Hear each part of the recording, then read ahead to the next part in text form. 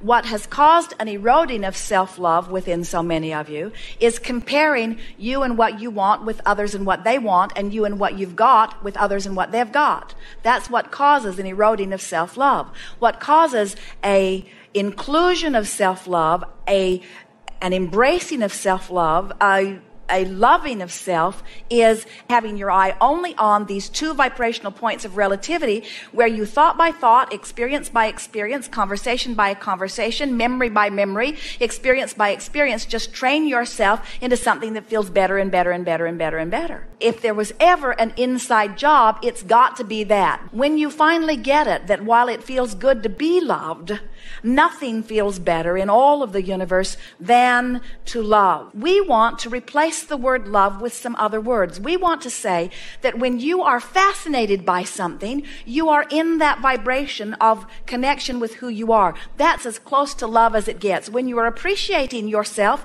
or someone else, that's as close to it as it gets. Appreciation about them and ripples of connected energy joins us in our appreciation of that person, you see.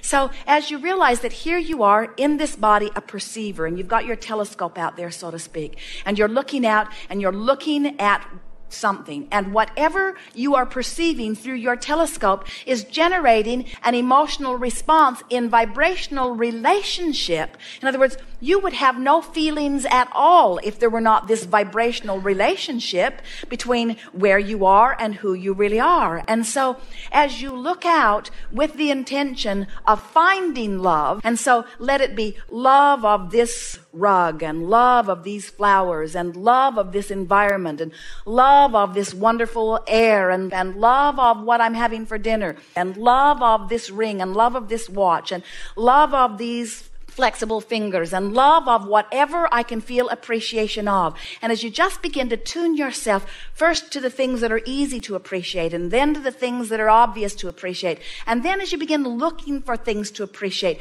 you begin to tune yourself into a vibrational alignment with who you really are about things that are easier for you to love. Because, friend, we don't want it to be this way. It shouldn't be this way. But for most of you, the hardest focal point on the planet for you to love is that one you see reflected back in the mirror. Go home today and sit before a mirror, and sit there and look into the depths of your eyes, and look with the intention of seeing your inner being looking back at you, and say, I know you're in there, and I have an inkling of how you feel about me because Abraham has been talking about it, and I'm just going to look for you until I find you. I'm going to stay here until I find that feeling of awareness of me and appreciation of me that I'm looking for. And from where you are, we can feel that you can get there very quickly.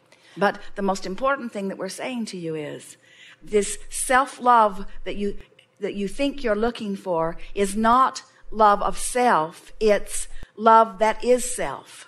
And there's a difference. There's a difference between loving me and being me who loves. And it's being me who loves that is really you. And when you're me who loves, it's easy to love that one and that one and that one and that one and that one and that one and that one and that one and that one. And then it becomes irrelevant what your object of love is if you're loving. What difference does it make? What is the reason, the focal point for the love that you're feeling? What possible difference does it make? That would be like eating a really wonderful meal, and while you're eating it, being unhappy that you can't be eating that one and that one and that one and that one and that one. Doesn't matter which meal you're eating as long as the meal you're eating feels wonderful, and doesn't matter what the focal point of your love is as long as the love that you're feeling is the love that really is you see. And the more you do it deliberately and acknowledge that is who I am, then the more you demand it of yourself, and demand is too strong a word, but the more you set your intention to find that, and the more you look for it everywhere you go. And the more you look for it, the more you find it, and the more you find it, the more you look for it, until soon you just become it. And then you become this stable being who is never off your balance. Everything that has everything to do with you, you are in control of, you see.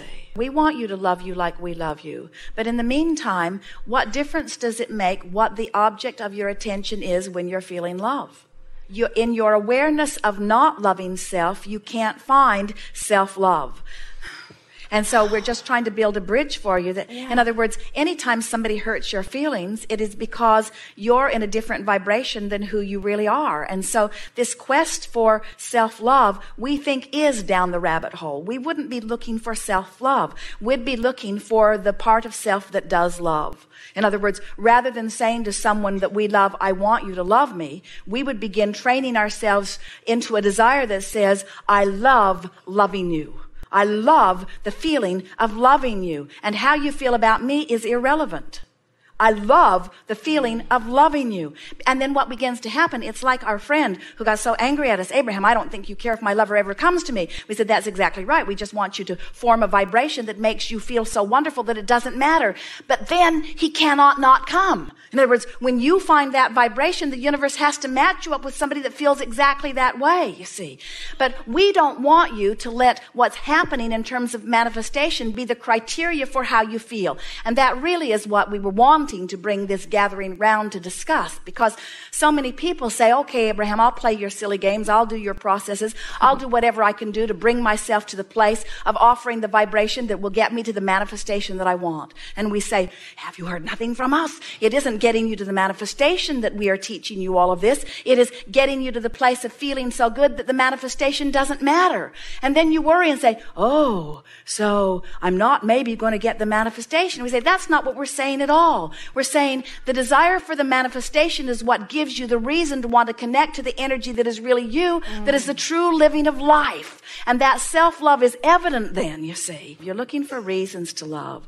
And in this environment, there is so much abundance of that. I'm reaching for a fuller, more encompassing sensation of love, and Source is over there patiently, never for a moment impatient, always loving me. Do you know? Here's a good thing to say to yourself. Even though for whatever reason I don't like myself very much right now, I know that I have not caused Source to deviate in Source's appreciation of me at all. I have not convinced Source not to like me. Source will never, ever, ever, ever, ever, ever, ever, ever do that. Source maintains its absolute appreciation of you. And as you know that, maybe it will help you give yourself a little more of a break. Yes. Maybe it will help you to acknowledge I'm in the perfect place relative to everything, even relative to self-love.